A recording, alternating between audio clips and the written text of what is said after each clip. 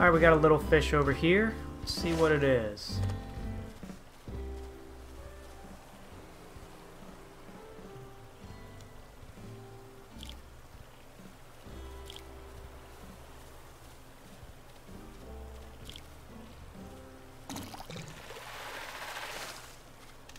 Okay. Nice. Just caught the new Neon Tetra. So if we look at that fish one more time, show it off. It's a little blue and red fish, tiny little thing. As you saw, the shadow is also quite small. I meant to open Critterpedia. Let's take a look at the Critterpedia for this thing. This fish is available April through November. It is caught in the river, as you just saw.